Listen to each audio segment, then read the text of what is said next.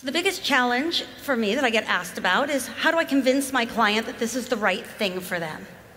And I consider that my job is about 80% sales. I sell the vendors, I sell myself, I sell everything, I sell the design and the ideas and all that good stuff.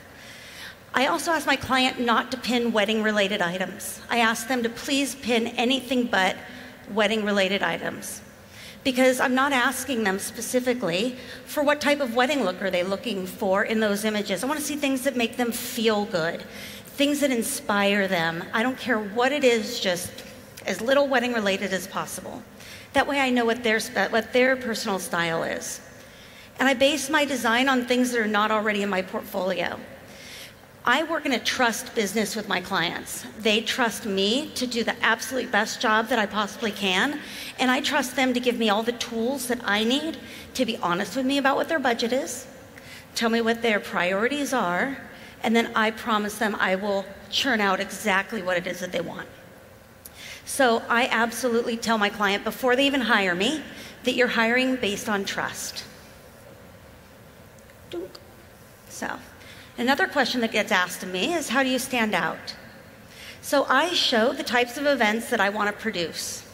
Not every single event is necessarily going to be Instagram-worthy or pin-worthy or whatever term you want to use. Sometimes it's just one thing out of that wedding that I find to be spectacular that I'll post that one thing. So I don't feel like every single thing that I do, I have to show. I also, if you look at our website, show very few photos of couples. I show a lot of decor because that's what we do. So it doesn't make any sense to me to show 14 photos of the bride and groom. They may be happy as clams about their wedding, absolutely models.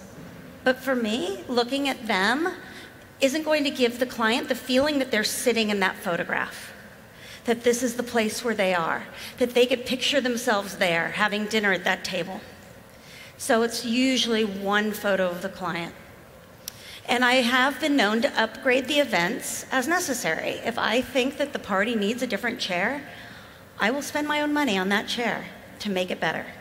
And that really is how I built my portfolio initially, is I spent a little bit of my own money to upgrade things. I'd add a charger plate, or I'd add a new chair, or I would just add things that made it really, really special.